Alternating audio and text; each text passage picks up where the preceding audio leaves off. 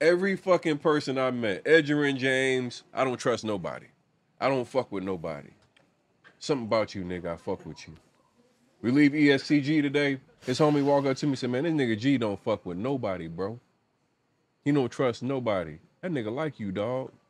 Yeah. Cause your energy. Energy is everything. And the spirit, the energy, But you feel. But nigga. I really come from a place of pureness. Yeah. I'm not coming from, I don't need your money. I don't need that from you. Yeah. I'm not like none of that. Like a lot of people come in, they got a motive. They need something. Overall, they try to win. Motives. Yeah. That's what be fucking me up, dog. Like to me, I'm coming with like, yo, I want to highlight you. I came, anybody that, and I tell people, you come on my platform, it's to be highlighted. It's not to make you look bad in any way. It's to have a good, fun conversation. It's about like really people being like exposing you to an audience that may or may not have known you. Yeah. My audience. I'm with you. Yeah, so I went to your page. I seen you. You didn't highlight some real niggas, bro. Yeah, so some real concrete street niggas, bro. I didn't seen it. So to me, my shit isn't never let me take advantage or let me get my come up off anybody. I did Joe Hayden retirement. I'm the first nigga that had it. Had it before Adam Schefter. Had it before all Sports Center, ESPN, everybody. I could have dropped that bitch off a week and a half ago. He wasn't even ready to put his announcement out yet. Wow. I could have been like, man, fuck that shit. I'm dropping this bitch. This bitch, this is hot news. I waited till the ESPN niggas and all them niggas posted that shit. On some real shit. And I told Joe that beforehand, though. I said, bro, like, one thing about me, man, we gonna do what we supposed to do regardless. Like, when you come in and you have certain relationships, those relationships take care of themselves. Yeah. They breathe. They breathe. Yep.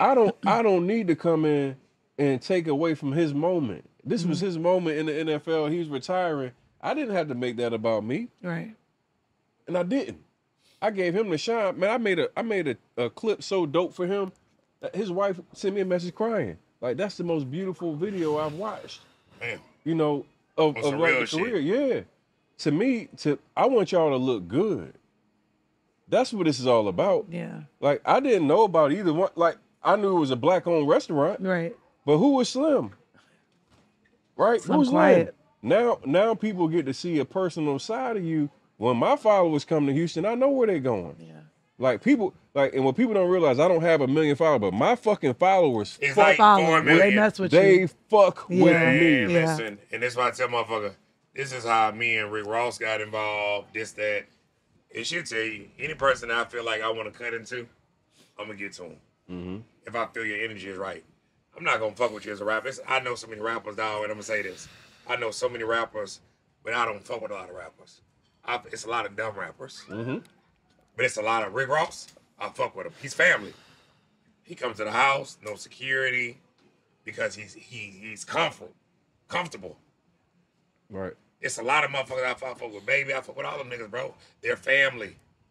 She'll tell you, baby and baby mom walked to the back of the house looking at the T-Rex a while ago. Just no security, nothing, bro. When you had that comfort zone, women feel women, men feel men. Yeah. It's not about the money, bro. It's like with you in it. This ain't about money. Niggas is telling a story.